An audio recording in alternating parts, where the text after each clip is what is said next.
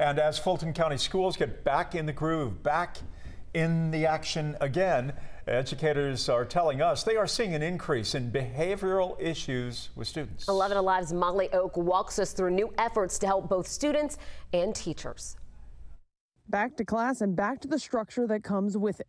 In Fulton County, we definitely seen an increase. Like classrooms across the nation, they've seen issues with student behavior and say all the back and forth with COVID is likely to blame. Not having those structures in place and those critical transition periods that need to happen when you're moving from one level to the next. We've also seen students who are struggling with just managing their own behavior because in that self-regulation piece, because they were not necessarily socialized for a year or two post-COVID. According to the governor's Office of Student Achievement, Fulton County had about 96,000 students enrolled in 2021 and more than 2,900 discipline incidents for the school year. Nearly 29% ended with in-school suspension, while 36% resulted in out-of-school suspension. The office reports less than 1% ended with a student getting expelled.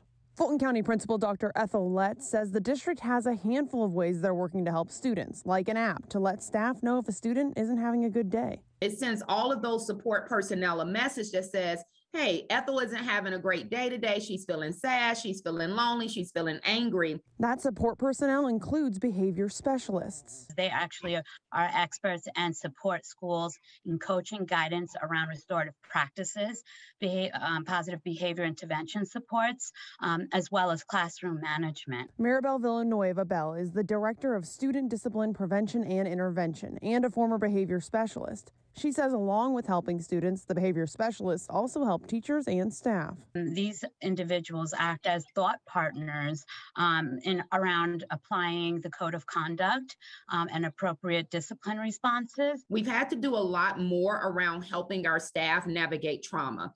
The one thing that I think people tend to forget is that COVID didn't just impact students, it impacted our teachers and staff as well. Which is why the district uses a lot of the same support for both students and staff. Because in our building, we're one big family. And because we're one big family, we're navigating what to do when a family member may be ill or what to do when a family member may not be feeling their best. Making sure everyone has the tools to feel good and succeed in the school year.